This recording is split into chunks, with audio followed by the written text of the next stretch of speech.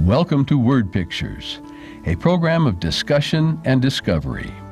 We examine the stories, events, and persons as described in the Word Pictures, presented in the 66 books of Scripture we know as the Word of God.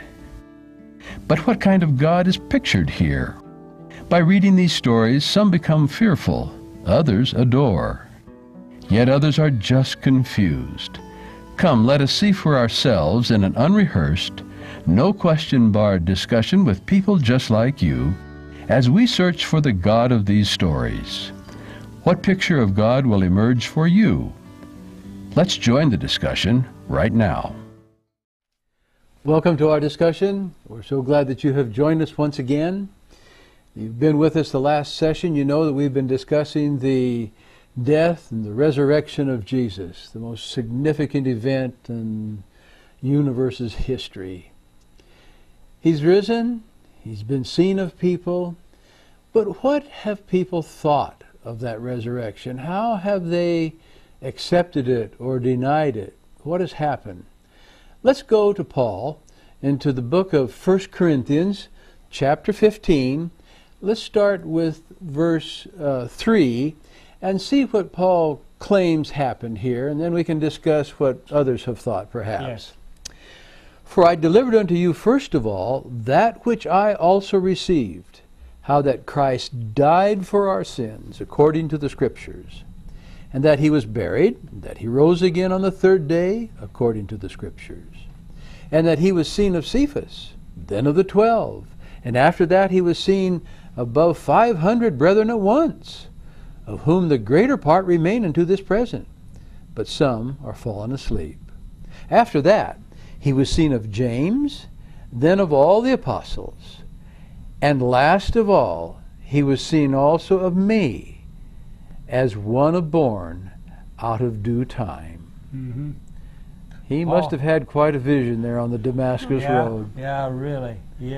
But how has the resurrection been seen by? It's not accepted by the majority. So what do they think of it? Okay, well, and I would like to put that question to every one of you watching and to all of you who are here. What difference does all that make to our lives? How did it affect the disciples? Well, think about it for a minute. The Peter who was so uncertain of himself that when the maid pointed a finger at him, he said, "Oh, no, I don't know this Jesus. No, I'll cuss and swear to prove that I don't know this Jesus." And what happened a few weeks later? Well, let's just look at those verses because they're so important in our thinking here. Look at Acts, the book of Acts, chapter 4, and we won't read the whole speech, starting from Acts chapter 4, starting with verse 5, but I'm going to drop down to verse 12. Salvation. This is the end of Peter's speech to the Sanhedrin now. He's standing up in front of the Congress of his day.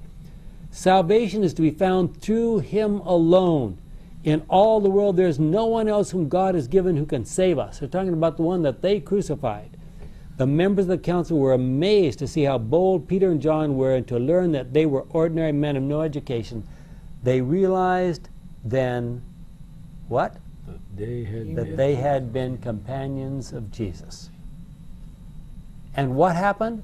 I mean, they had been companions of Jesus for 3.5 years and they still didn't amount to much of anything. I mean, they were scared to death. They were behind locked doors over that weekend. So what happened? It had to be something to do with the resurrection, right?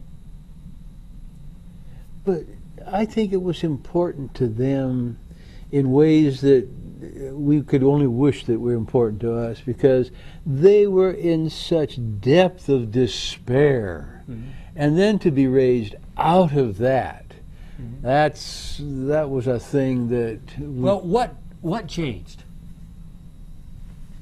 What changed?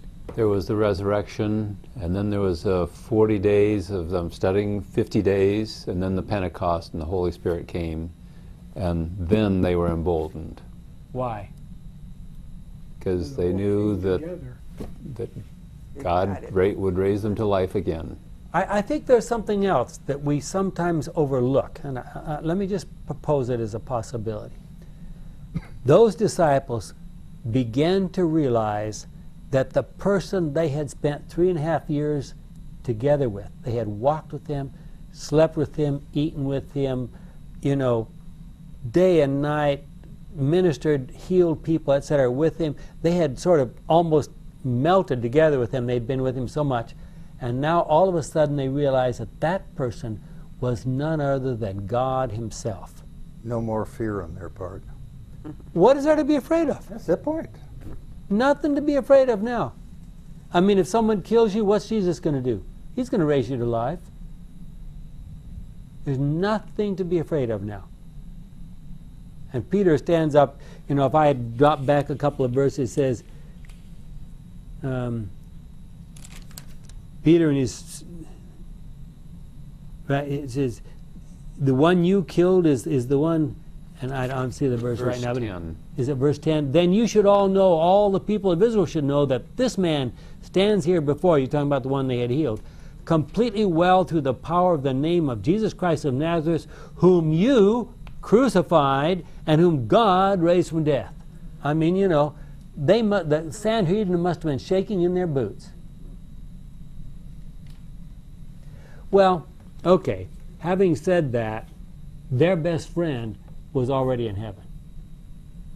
And if our best friend, if we recognize Jesus as our best friend, we should feel the same way about him that they did. But now, you know that not everyone believes the stuff we've been talking about here. And there's only 2 or 3 options as far as explanations for the scripture, I mean for the story. Let's look at those. Let's take an honest look at them. The resurrection of Jesus, some would claim, was a great hoax. In other words, the resurrection didn't really happen. Either he died and stayed dead, or he was never really dead. It's a hoax. That's one possibility. We'll talk about some variations of Somebody stole his body. that. Or Whatever. Yeah. Mythology. The resurrection is fiction. What's the difference between 1 and 2? Oh, well, like he suggested, you know, supposedly the disciples had figured out some way to go in there and steal his body away. He could have been a real person, the whole thing like this. They could have stolen his body away and said, guess what, he's raised from the dead. And all that could have really happened. Now, the idea that it's myth means the whole thing was just made, the story was made up. Jesus never really existed. The whole thing is fiction. So the first one recognizes his death, but the second, the mythology, doesn't recognize death or resurrection.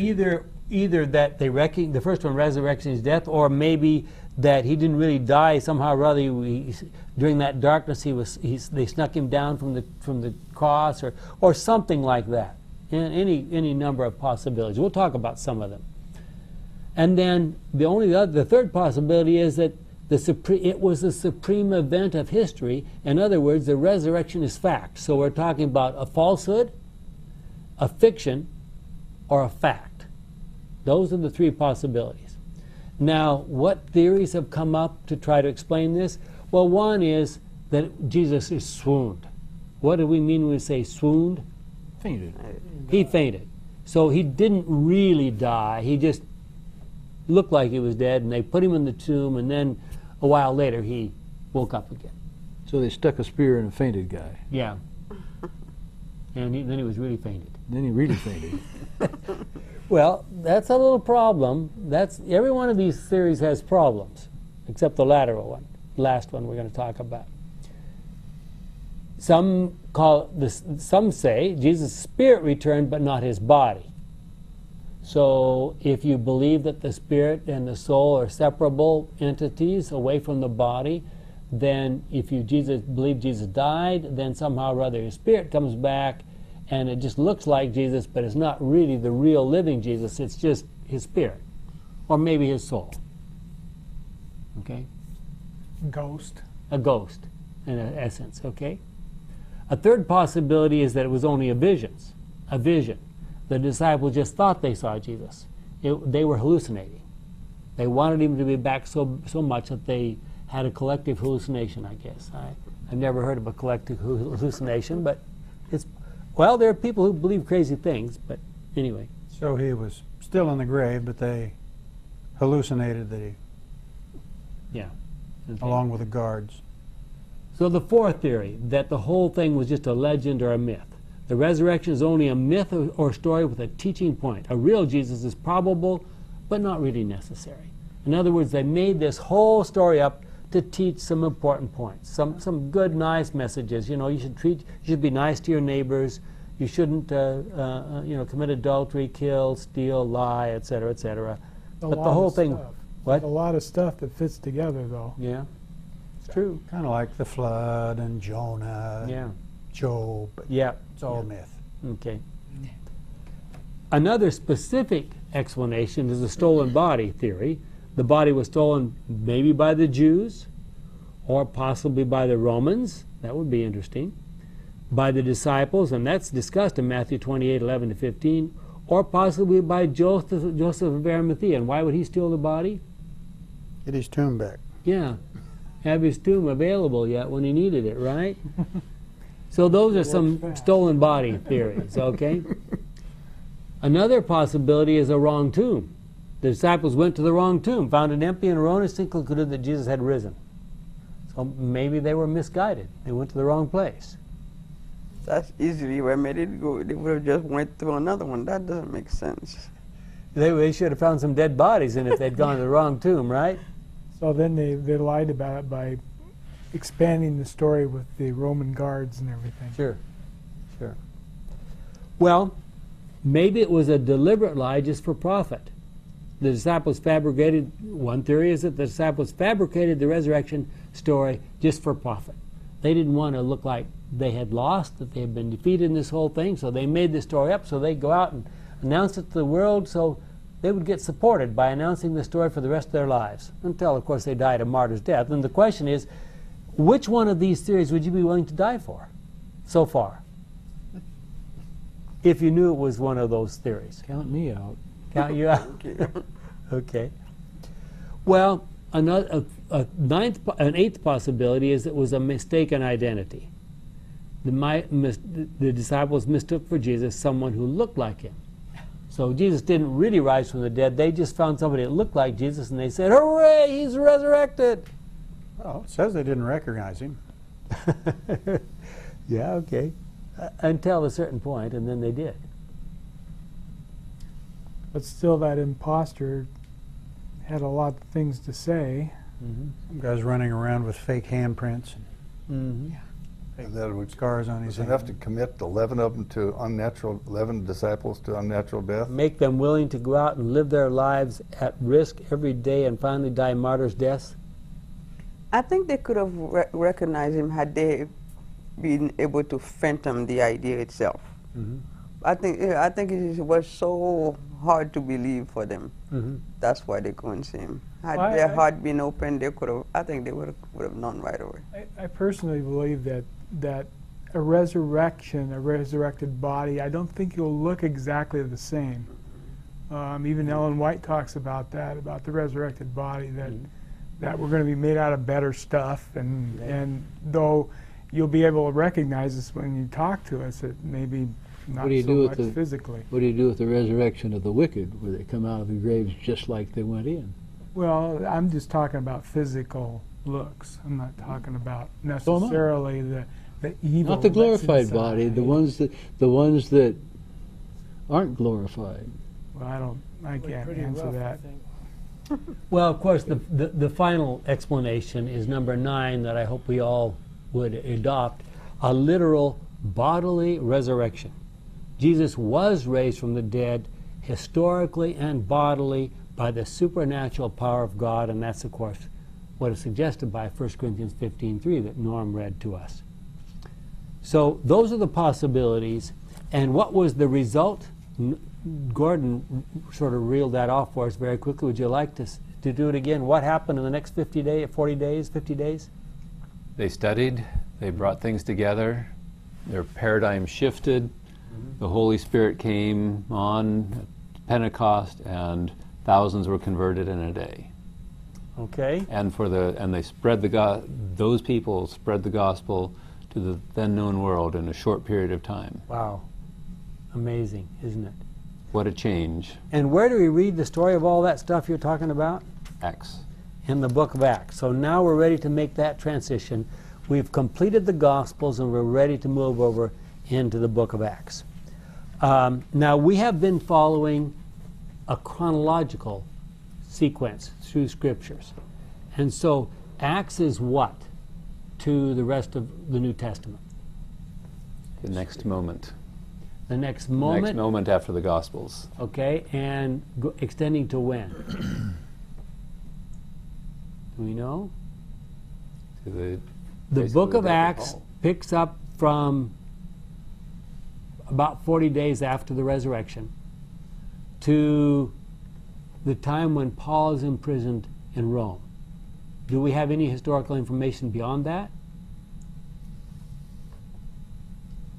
We have little bits and pieces in some of the We can letters. put together the stories from pieces in the letters and so forth.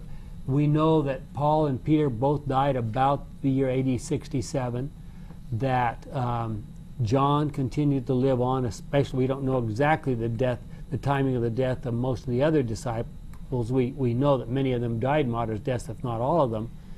John is the only one who apparently did die a martyr's death. He lived on until into the 90s AD, wrote Revelation, the Gospel of John, the 3 short letters, and then apparently died of old age. He went through the destruction of Jerusalem. Yes. He lived through the destruction of Jerusalem. Was probably somewhere nearby when it happened. Yeah. So I'm going to just take a moment and talk about the sequence here. Some of you have the sequence in front of you. And by the way, if you're interested in looking at this sequence, it's the first page in the study guide on the book of Acts, the teacher's guide for the book of Acts, and it's found on our website at Theox, that's Theox.org. Theox, that's Theox.org. So if you'd like to look at the materials that we're sort of following along here, that's where they're available. And actually the teacher's guides. Under the teacher's guide. You can look at the study guides. There's some questions for you to think about, and those questions are answered if you turn to the teacher's guide. So, let's look at the sequence. Now we have Jesus dying in the spring, or being crucified in the spring, probably about April 14 to 16, somewhere in there. The best we can nail it down in terms of our calendar, of the year AD 31. He would have been resurrected 50 days later. I mean, he would have resurrected on Sunday, but ascended 40 days later, which would be end of May, maybe very early June, and then Pentecost would be somewhere about still also in the early part of June, still in the year AD 31. The next thing we can tie down was in AD 34, 3.5 years later. That's at the end of the 490-year prophecy set aside for the Jews. And what happened at that point? Stephen was stoned, and then what happens immediately following that?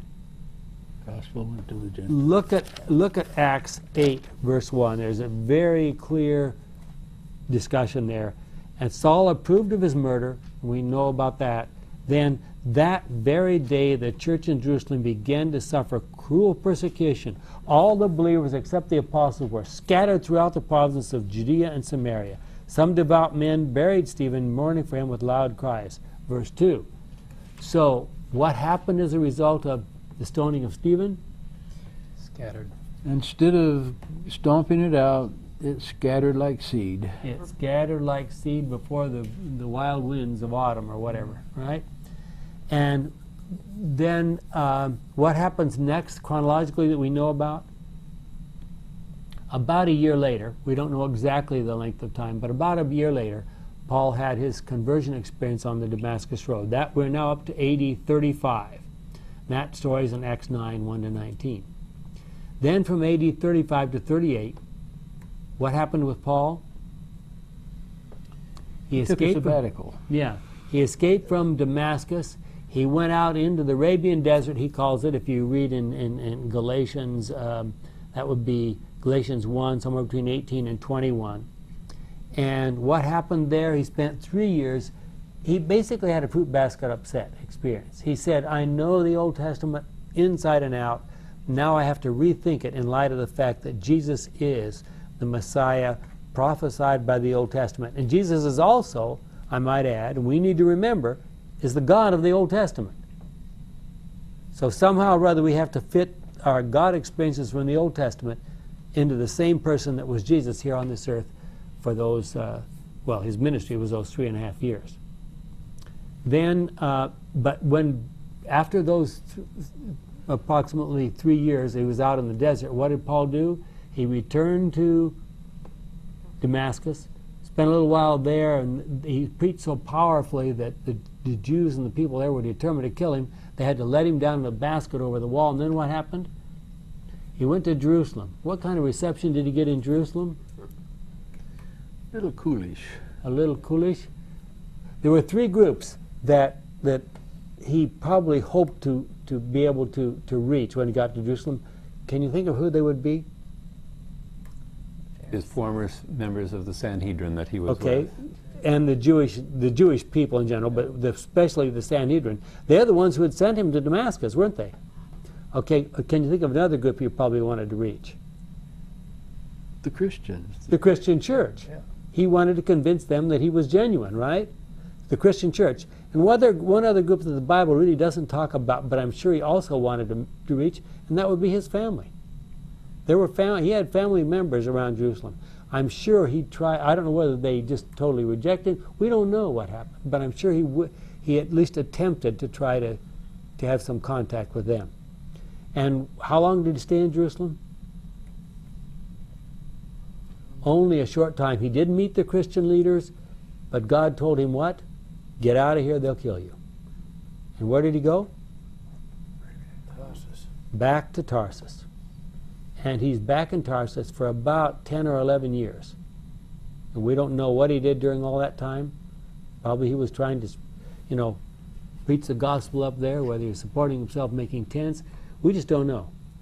About 6 years later, during that time, James the apostle and brother of John, this would be one of the disciples, remember the James and John of the disciples, that John was martyred. Peter was imprisoned at Passover time, then miraculously released, and at about the same time, Agrippa died. Peter's released miraculously with those 16 soldiers, remember, who were guarding him, and he escaped. Then in AD 44-45, about that same time, Barnabas took Paul to Antioch. Paul remained there a whole year. Barnabas had gone up, and it's very interesting. Look at something very interesting happened. Look at, and I like to point this out, look at Acts 11 and look at verse 19. Some of the believers who were scattered by the persecution which took place when Stephen was killed went as far as Phoenicia, Cyprus, and Antioch, telling the message to Jews only. What was their message? Who was their message being carried to? Jews. Jews only, okay?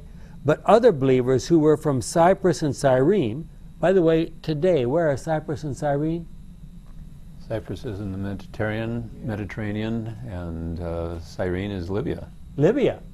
And where did these people from Libya go? Went to Antioch. And where's Antioch? Syria. In Syria.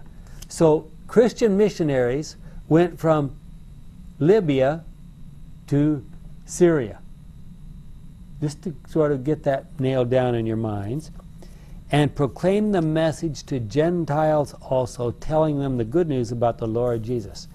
So whereas all the Jews that had been from Palestine felt compelled to spread the gospel only to other Jews, these people who heard the message and were so excited about it, what did they do?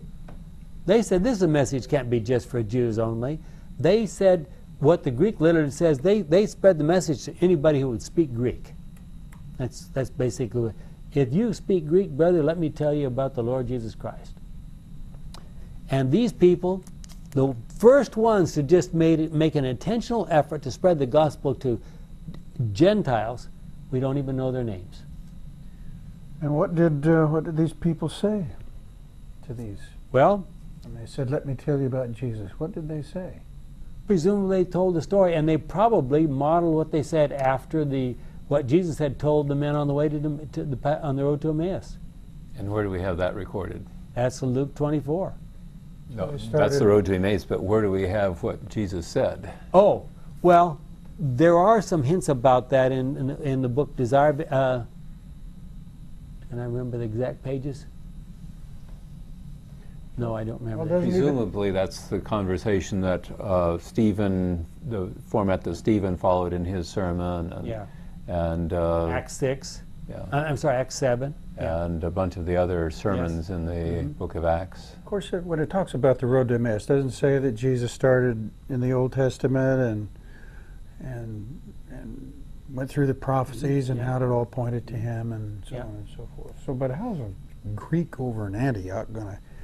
Some guy shows up there with a Story like that? yeah. Well, the Lord's power was with them, verse 21, and a great number of people believed and turned to the Lord. The news about this reached the church in Jerusalem, so they sent Barnabas to Antioch.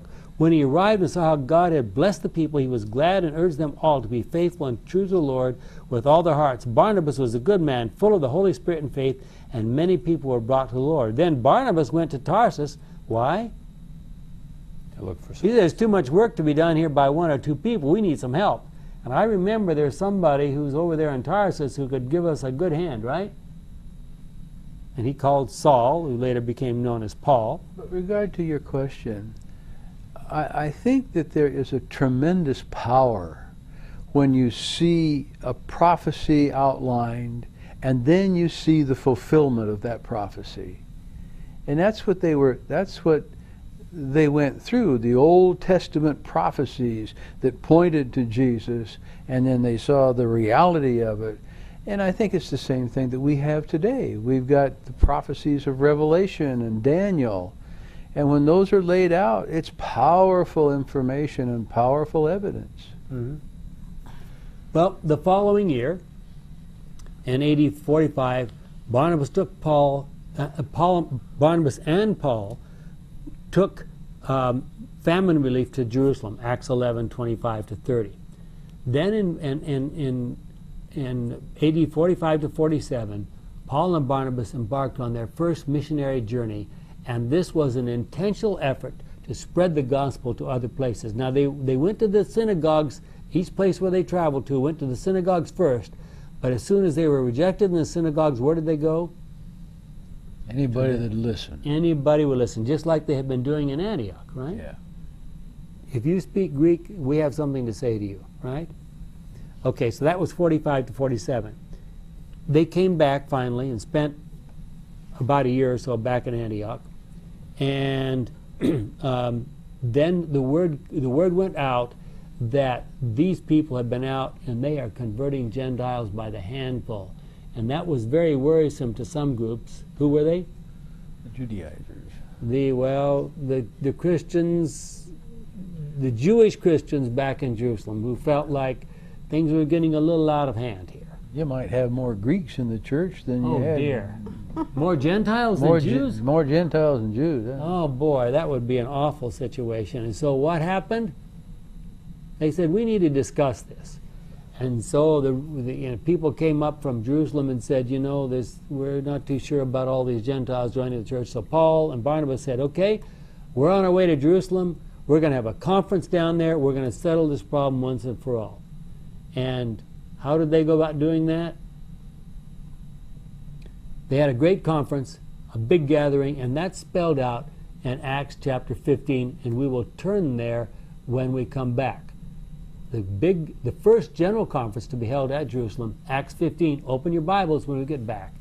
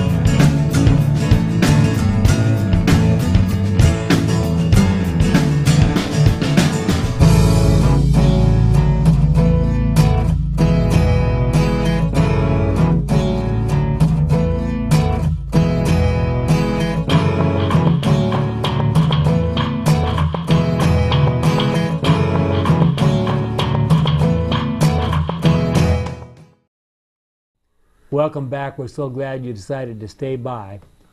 Acts 15 is a very interesting chapter. We won't have time to go through it in detail, but it's interesting to see what they concluded and why they concluded it. Look at Acts 15, starting with verse 22. Then the disciples and the elders, together with the whole church, decided to choose some men from the group and send them to Antioch with Paul and Barnabas. Now they're going to the place where they first had preached the gospel to Gentiles, right? They chose 2 men who were highly respected by the believers, Judas, called Barsabbas, and Silas, and they sent the following letter to them. We, the apostles and the elders, your brothers, send greetings to all our brothers of Gentile birth who live in Antioch, Syria, and Cilicia. What important city is in Cilicia, do you remember? That's Paul's home, Tarsus. We have heard that some who went from our group have troubled and upset you by what they said. They had not, however, received any instruction from us. And so we have met together and have all agreed to choose some messengers and send them to you. They will go with our dear friends, Barnabas and Paul, who have risked their lives in the service of our Lord Jesus Christ. We send you then Judas and Silas, who will tell you in person the same things we are writing. The Holy Spirit and we. Now, did they have divine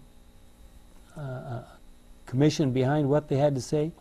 The Holy Spirit and we have agreed not to put any other burden on you besides these necessary rules. Eat no food that has been offered to idols. Eat no blood. Eat no animal that has been strangled. And keep yourselves from sexual immorality. You will do well if you take care not to do these things with our best wishes. Now, Is that how you're saved? Okay, that's the question. Is this some kind of a new gospel we got here? What is this? What are these instructions? These 4 points. This has nothing to do with These are how to get along at church. This is how to get along at church. If you're a Gentile and you think you'd like to go to church and sit next to a Jew, you better follow these rules. The Jews are not going to be happy with you if you're breaking these rules. And if you're a Jew and a Gentile sits with you who believes this, you better accept him. Yeah, exactly. Both ways. So that was the famous council. Paul talks about what happened 14 years later, Galatians chapter 2, verse 1, and we timed that at AD 49. That same year, Paul started on his second missionary journey, this time taking Silas, because Barnabas took John Mark and went to Cyprus and on. Paul went to Phrygia, Galatia, and entered into Europe. Remember, the angel said, come over to Macedonia and help us. So this is Paul's second missionary journey. It happened between the years 50 and 51. Paul reached as far as Corinth, where he stayed a year and a half, and during that time he wrote 1st and 2nd Thessalonians. Now it's possible that James was written earlier, back somewhere between 45 to 47. We're not really sure. That's the only other book that might have been written before 1st and 2nd Thessalonians. We're just not completely sure. In AD 52, the second missionary journey ended, and Paul spent a considerable amount of time back at Antioch. It says that in Acts 18, verse 23. From 53 to 58, Paul's third missionary journey, what did he do? He traveled through Asia Minor, stayed 3 years at Ephesus. On the way home from his second missionary journey, he had promised to the Ephesians he would come back. He now spends 3 years at Ephesus, and during that time heard about the problems at Corinth and sent those letters. Actually, it turns out there were 4 letters he sent to the Corinthians. We'll talk about that when we get to talking about the Corinthian letters. And following his 3 years, he felt things were so bad in Corinth that he needed to go over there. He ended up having to walk all the way around, which is hundreds of miles. And in the process, he had written a very strong letter to them. Titus came back and said, they accepted your letter. Please come. They want to talk to you again. They want to see you. And Paul went down to Corinth. And over the winter of AD 57 and 58, he wrote Galatians and Romans. We'll get to those books later. Then he went back to Jerusalem carrying a very generous offering for the Christians back in Jerusalem. And what was the result? Went to prison. Arrested. Well, they suggested that he had to prove that he was still a real Jew, and he took that vow, and he was found in the temple, and he was arrested. And he spent the next couple of years in jail in what's officially called Caesarea Maritima, not at Jerusalem, because the people of Jerusalem would have tried to tear him limb from limb. And then finally in the spring, somewhere probably 60 or 61, he, probably in the fall of AD 60, he finally appeals to Rome, and the Roman centurion says, okay, if you're going to appeal to Caesar, we'll put you on a boat and we'll send you there. And it was at that point that he went through that shipwreck experience that we know about, ending up in Malta. He arrived in Rome in the spring of AD 61. From AD 61 to 63, Paul was a prisoner in Rome, it says in Acts 20, verse 38, 2 whole years. And near the end of that time, he got hints somehow or other that, and what was he doing during that time? Was he just sitting quietly in this? He was under house arrest, sort of. He was allowed to get his own house to pay rent, but the Roman guards came to guard him there, and what happened? He wrote books. Not only did he write books, he converted a bunch of Roman soldiers from the Praetorian Guard, from Caesar's own, what he called Caesar's own household. Amazing. Well, near the end of that time, when it looked like he was going to be released from prison, he wrote Ephesians, Colossians, both those were pretty much at exactly the same time, and Philemon. Those 3 books were carried by a couple of people who went that direction. Shortly thereafter, he probably wrote Philippians. They went with another man. And it's possible that Hebrews was written during that time also. Then from 63 to 66, 2.5 or 3 years, Paul was released from Roman prison. He traveled to Crete, to Asia Minor, to Macedonia. 1 Timothy was written, Titus was written, 1 Peter was probably also written during that time. And the small book of Jude was probably written during that time. Why do some people dispute the fact that he wrote Hebrews? Because it doesn't say anywhere in Hebrews clearly who wrote it. That's the main reason. Now, he talks about Timothy being with him, and we know that Timothy was with Paul most of the time. So that's maybe one little hint. But the other reason why people question about Hebrews is because the language in Hebrews is very different. The Greek in Hebrews is very different than Paul's other writings. In fact, the language in Hebrews is very much like the language of Luke and Acts, the language of Dr. Luke. So I tend to want to believe that it was Paul's theology, but it was Luke's Greek, what we have in the book of Hebrews. Of course, I can't prove that, and there's other people who have different theories, but that's what seems most reasonable to me. Then in AD 66, what happened? The siege of Jerusalem. The first siege of Jerusalem. And Paul was rearrested. In that second imprisonment, he wrote 2 Timothy, and 2 Peter was also written by Peter. They very likely were both in prison in that Mamertine prison at the same time. Mamertine prison is cut out of solid rock, and it's still there. You can go and visit it if you go to Rome.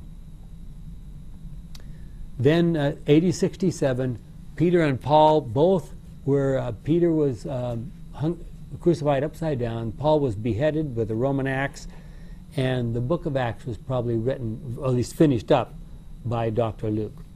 Then in AD 70, 3 years later, Jerusalem was destroyed, and finally jumping way over to AD 90 to 96, John was arrested, sent to Patmos by Domitian. But first of all, remember they tried to get rid of him by throwing him into a pot of boiling oil, and he didn't cook, and they had to pull him back out of the boiling oil because he just sat there. He didn't die.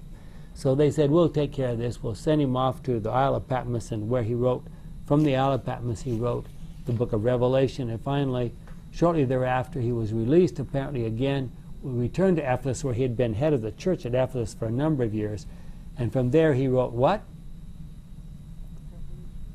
Gospel of John. The Gospel of John and the 3 short letters, 1st, 2nd, and 3rd John. And that's the best we can do at putting together the history of the book of Acts and of the early church. Any questions about any of that? We went through it fairly quickly. Once again, I would remind you that if you look at the teacher's guides under Acts, you can get this sequence. It's the first page of the study guide for the book of Acts. I should say the teacher's guide for the book of Acts. Okay, well, let's go back and talk a little bit about the major points in the book of Acts. The book of Acts talks about what happened immediately, and we need to start with Acts 1 and just look at a couple of verses there really quickly that sort of set the stage. The first interesting verse is verse 6. When the apostles met together with Jesus, now this is just before his ascension, they asked, "Lord, will you at this time give the kingdom back to Israel?" What are they still sort of secretly hoping in their hearts? Get rid of the Romans. That he's going to turn out to be the king of Israel like they had been hoping all along, and somehow deal with the Romans. Well, I have a feeling that this was their last answer, and they knew it. Mm-hmm. So, Jesus said to them, "The times and occasions are set by my Father's own authority, and it is not for you to know when they will be. But when the Holy Spirit comes upon you, you will be filled with power, and you will be witnesses for me in Jerusalem, and all of Judea, and Samaria, and to the ends of the earth." After saying this, he was taken up to heaven as they watched him, and a cloud hid him from their sight. And by the way, Ellen White tells us that was what kind of a cloud? A cloud of angels. They still had their eyes fixed on the sky as he went away, when two men dressed in white suddenly stood beside them and said, "Galileans, why are you standing there looking up at the sky? This Jesus who was taken from you into heaven will come back in the same way that you saw him go into heaven." Marvelous promise, isn't it? So, over the next little while, what happened? They chose a successor for Judas, who had committed suicide. Peter and Paul had a chance to, well, especially Peter, but probably the other disciples as well, preached on Pentecost morning. And how many were baptized or joined the church? They weren't necessarily baptized, but joined. 3,000 men, right? 3,000 men, not counting women and children. And the message of that is there in Acts 2. And then the lame man was healed by Peter and John a while later. But just as a note, this is one of those sermons that they may have gotten from Jesus on the road to Emmaus. Yeah. Is that what you're saying? Yeah, one of those. That pattern probably is what happened. And then, as a result of their healing the beggar at the beautiful gate outside the temple, there was a big discussion with the Sanhedrin that we talked about in Acts chapter 4. Then there's the story of Ananias and Sapphira, who lied to the Holy Spirit, and what happened to them? Died on the church floor. Died on the church floor. You better not be unfaithful with your church offerings, right? By the way, why doesn't God do that? You know, the church is suffering from funds. If God did this a little bit once in a while, wouldn't that help the offerings to pick up? Didn't work then. Didn't work then? Probably teach you to stay out of church. Well, the next really important thing they did is they chose what? 7 deacons. And who was the 2 most important of those deacons that we know about? Stephen, who gave that famous speech in Acts, incredible speech in Acts 7, and Philip, who's going to star over the next few chapters, went to Samaria and began to preach the gospel. So we know here that at this point in time, after the stoning of Stephen, we already read the verse, what happened? The Christians were scattered out of Jerusalem in that area and scattered all over the place. And the gospel thus spread out from Jerusalem. Did a majority go to some place? A majority of them went over across the Jordan into Perea. Perea. Yeah, and they weren't very far from Jerusalem, but they were out of the reach of the Sanhedrin and of the Jewish people, because the Jewish people were not the primary people responsible for what was going on over there in Perea. Egypt had been a favorite place for them to go in prior times too. Did they do that? Very likely. This time also? Very likely, yeah. Alexandria became a great center for the Christian church later, down in Egypt. Then Paul had that experience on the Damascus Road. Incredible experience. By the way, what did change with Paul on the Damascus Road? Did he got a change new his picture Sabbath? of God. Didn't change his Sabbath. Did he change the name of his God? No. Did he stop believing in the Old Testament? No. What did change? He believed in Jesus, and that gave him a completely new picture of God. The only thing that really changed on the Damascus Road was his picture of God. And what does that tell us? Maybe we ought to look at our pictures. Wow. Maybe if we had a correct picture of God, something marvelous would happen to us, huh? Well, Paul preached in Damascus. He went out into Arabia. He came back to Damascus, went to Jerusalem, and off to Tarsus. And we've talked about the experience with Paul and Barnabas and the missionary journeys. And that takes up most of the rest of the book of Acts. Gordon, What was the significance of the Cornelius experience? Yeah, we Peter should and maybe Cornelius touch in on that. Acts 10. Yeah, I'm sorry, keep saying Paul. Peter, what was Peter doing in Acts 10? Or just before that? Acts 9? Peter was spending time with the Gentiles. Peter was down at Joppa on the coast of Palestine, and who's he living with or staying with? Tanner. A tanner. What does a tanner do? Deals with skins and Dead. blood and He deals with dead creatures all the time. He's perpetually defiled according to Jewish law, right? Is that why it was safe for Peter to stay there? No Jew would want to enter the place. Maybe so. I thought of that. It's possible. Safe That's place for him. a good place, a safe place for Peter to stay for that very reason. But he had already started to give up his let's say at least his restrictions, his Jewish restrictions were starting to relax a little, huh? Yeah. Relax a little. And then what happened? That famous vision, the sheet that came down out of the sky with all those unclean creatures in it. And Peter was waiting for lunch, right? And God said, rise and eat in the vision. And 3 times the sheet came down. And what did Peter keep saying? No, I've never eaten anything like that. And what was the result?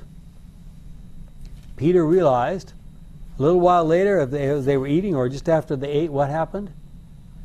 3 people arrived. I think it was 3. And what did they say? Come with us to Come on up Cornelius. to our house. Yeah. Cornelius was a Roman centurion. Not a Jew, not even pretending to be a Jew. Now, what did we know about Cornelius' religious experience? He was very friendly to the Jews. He was a follower of the way in a sense because he had more or less adopted the Jewish religion. He hadn't been circumcised, hadn't become fully a Jew, but he had more or less adopted the Jewish religion. He was praying to God. And Peter went up to his place, and who did Peter take with him? Took a bunch of witnesses. A lot of witnesses. He said, I gotta make sure that everybody knows what's going on here. Why was it that he went? The men asked him to come. The 3 men asked him, but in Acts 10:20, the Holy Spirit says, so get ready and go down, and do not hesitate to go with them, for I have sent them. Right, exactly. So he was got instructed by direct God. instructions from God. And he went to Cornelius' house, and Cornelius had brought a lot of other, what other people he brought in? His family and a bunch of friends. And Peter went into this Gentile's house, ate with him, and preached to him there. And what happened? They received the Holy Spirit just as we had back at Pentecost. We don't know exactly what all that meant, but Peter said, They must have had quite a conversation on the way home. oh boy, oh boy. Must have had quite a conversation in Cornelius' house. Yes. Yeah. And quite a conversation when they got back to Jerusalem, too. Yes. The people said, you went into a Roman centurion's house and you sat down with him and you ate with him. What were you thinking? God told me to. There was this little problem of tongues of fire over their head. God told me to go up there, and I have all the witnesses I need here. You know, he told these brethren, "You got to come up to Jerusalem with me." You know, and there were all the witnesses. And they He said, must have had some kind of rebels with him, though, because they had to go up and eat too. "Yep." It must have been quite And a they crowd. saw the Holy Spirit come down on these people. And what happened when all these people gave their witness? The brethren in Jerusalem said, "So be it. The evidence is spread out in front of us. We got all the witnesses. What can we say?" People who assume that Paul worked with animal skin as well when he was building Tents. Are they Possible. correct? Well, we don't. There was a special kind of tent that the Roman government required, a specified tent the Roman government required for their soldiers to sleep in and to stay in. And I understand that at least part of that was made out of leather. We speculate that Paul, one of the things Paul did was made those special tents that the Roman government used, and so there was a constant demand for them. So yes, possibly Paul worked with skins as well. We don't know that for sure, but it's quite possible. The response of the church leaders in Jerusalem is in Acts 11:18, when they, that is the church leaders, heard the story about that you've told, they stopped their criticism and praised God, saying, "Then God has given to the Gentiles also the opportunity to repent and live." And so they all went out and began preaching to Gentiles, right? Nope. Okay, Peter, you got away with this, but that doesn't mean the rest of us are going to be following your example. But it was Wasn't a big change. Yes, because the change came about because of Antioch that we already talked about. And up there in Antioch, Later. huh? That was just a little bit later. Oh, just a little bit later. Up there in Antioch, remember, they were first called Christians. And then from that experience, Paul went on his first missionary journey, his second missionary journey, his third missionary journey, and then, of course, when he got back to Jerusalem, he listened to James and some of the other church leaders and ended up getting himself arrested and spent most of the rest of his life in prison. And the book of Acts takes us down through those experiences step by step. We obviously don't have time to read the whole thing, but it's very interesting how it ends. Look over well, we should say just a couple words. Who did Paul preach to in the process of his imprisonments, etc.? Anybody that listen. A lot of really important people. Kings, Felix and Festus, and then King Agrippa, and then finally who did he witness before? Nero. Caesar himself, Nero. At least twice that we know of. And Caesar's household, the soldiers that worked for Caesar. This was an incredible experience. I mean, imagine, you realize that, you know, even speaking about Christ potentially could be a life-threatening experience. People would cut off your heads for that. And Paul just said, "Nero, I want you to hear, this is what I have to say." Wow. So he preached to the Secret Service? Basically, Equivalent. yes. A Yes. And question converted them? Yeah. about Acts 14:19 to 20. Okay. Because I believe many people believe that Paul had been resurrected Oh. because they misunderstood the. Mhm. Did you say something about Well, he was stoned and probably knocked unconscious. They dragged him out of the city, and then what happened? Thinking he was dead. Read it. Some Jews came from Antioch and Pisidia and from Iconium. They won the crowds over to their side, stoned Paul, and dragged him out of the town, thinking that he was dead. But when the believers gathered around him, he got up and went back into town. The next day, he and Barnabas went to Derbe. So we're assuming that wasn't a complete death, that he was probably knocked unconscious by one of those stones, and then he survived. I think what they found really incredible is because the distance between where he was stoned and where he was the next day. Yeah. How he was able to. God was with He him through dragged it him out all. there. Yeah. Through it all. Yeah. Well, after all the witnessing before all those famous people, what happened to Paul? He was released from prison for a short time, then he was beheaded, wasn't he? As a Roman citizen, he had the right to appeal to Caesar. That's why he was sent to Rome. And he also had what other right? that if he had committed a crime as perceived in the eyes of Caesar, he could die by beheading and not by crucifixion, right? So that's what happened. By the way, why do you think Paul was released for that maybe 2.5 years between his first imprisonment in Rome and his second imprisonment in Rome? Any idea? Not quite sure? Yeah, work to do.